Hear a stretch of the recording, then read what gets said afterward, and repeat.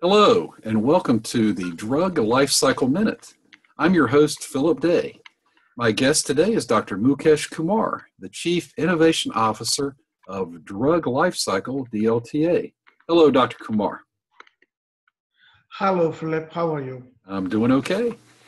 Our topic today is this: what are clinical trials?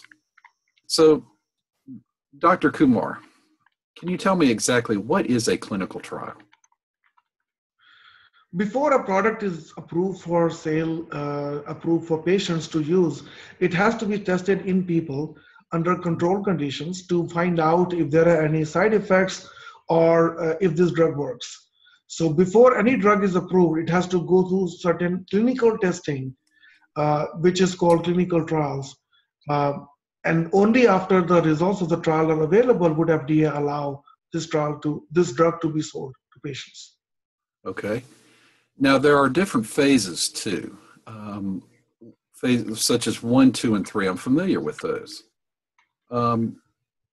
Please tell us about those phases. So when a drug is developed, it goes through many cycles of development. It goes through many cycles of testing. In the beginning, when we are mostly focused on finding out the safety of the trial, we do smaller trials. These are called phase 1 trials.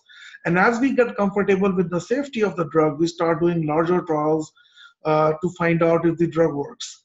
So phase 2 and phase 3 are larger trials than phase 1. Okay. Typically, drug will do phase 1, then phase 2, then phase 3, and these trials are in increasing number of patients and increasing number of locations where the testing would be done. Okay. Well, are these phases done differently? Please fill us in on that. Well, see, as I said, the main difference between these phases is the size of the trial.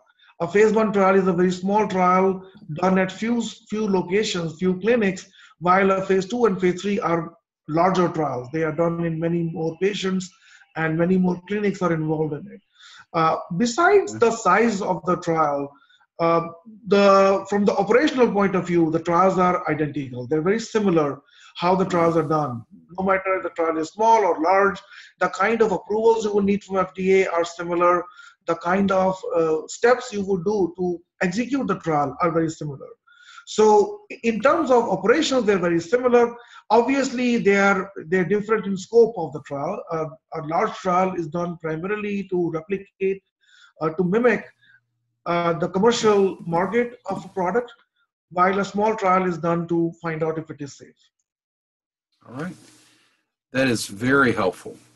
And I know we'll be talking more about these phases. Dr. Kumar, thank you so much for joining us for the Drug Lifecycle Minute. And you can find out more about us at www.druglifecycle.com. Like our Facebook page and follow us on Twitter and LinkedIn. Take control with DLTA. Have a healthy day.